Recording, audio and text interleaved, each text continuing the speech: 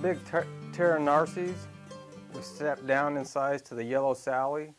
Well, we're going to step down one more size to the early stone. These are generally used in the winter, but can also substitute for an adult midge whenever you want. Let me show you how to do this thing. I'm going to use a standard dry fly hook. I always like to use a ring eye. And let's get our thread attached here. Do it up in the thorax area. And we're ready to tie in some tails. For the tails, we're going to use some mayfly tails or microfibbits.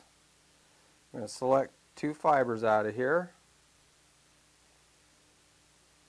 And we're going to make them just about half the length of the hook shank. Not quite the length of a mayfly tail. And as I wrap back, I'm pulling back on them so they stay right on top of the hook shank. Get to the bend of the hook, and we're going to do a figure 8 through them. Take a wrap underneath. That way those things are going to stay spent the whole time. And then we can take off our excess. Now we're going to do a body, and for that we're going to use either a turkey or a goose biot. This however is going to be turkey, just because we're using a little bit larger sized hook. And we're going to do it so that we have the fuzzy little rib. Kind of hard to tell. There we go. So tie that in by the tip. And we'll bring our thread forward. And we're just going to wrap this turkey forward. Most generally you're going to be tying these in 16, 18s, maybe even some 20s. After you get a few of them tied up, you might even like them for an adult midge, so you can even go smaller if you want. And we get up to the thorax area and tie it off.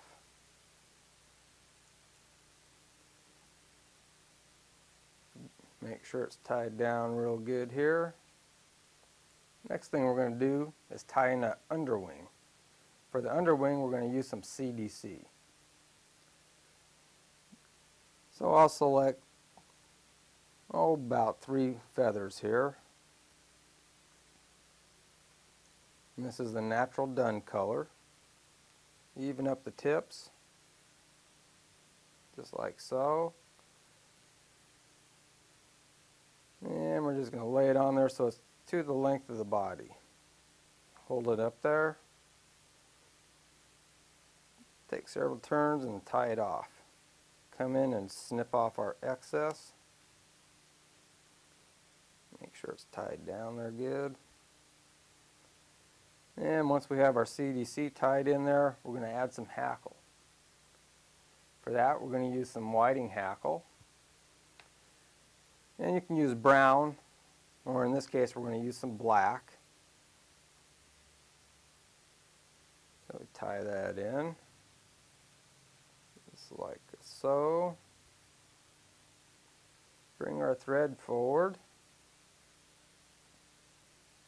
And we're going to add some dubbing. For that, since we kind of want a blackish brown colored fly, what I'm going to be using is the trico dubbing. The trico dubbing has a little bit of brown mixed in the black, making it perfect for what we're going to want right here. So we get this on here.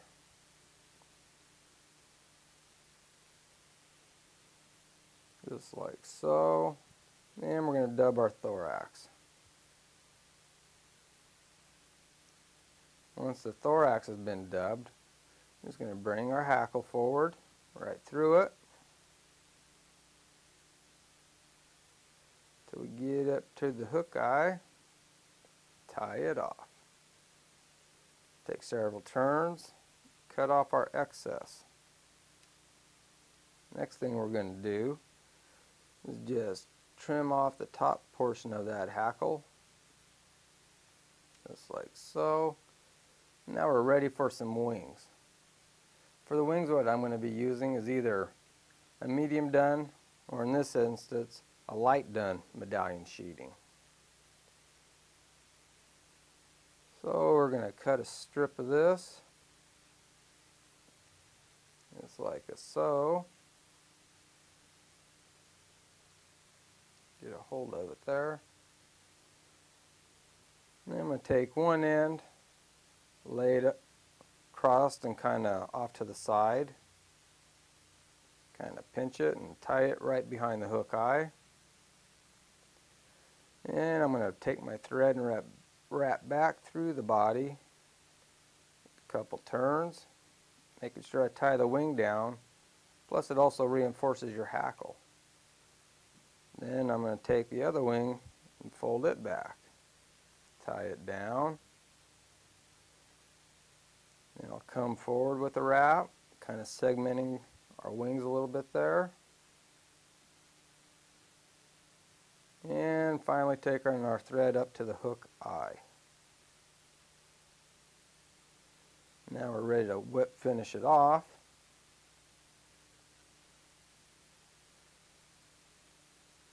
Take a few turns there. Cut off our thread. And if our hackle happens to be up on top where we don't want it, you can just pull it down to the side.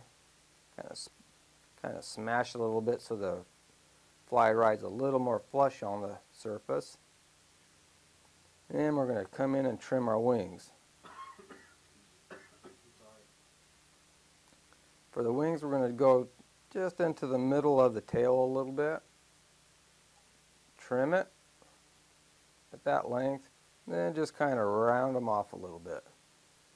Making sure we don't trim our tails off as well. One thing when working with some of the synthetics that are in light in color, definitely helps to have a darker background. It really helps to have a nice light which provides a color balance so you can see what the fly looks like at your vise just as it's going to be outside. And that's really made possible by hot light. And once we get this all done, that's what I like to call an early stone.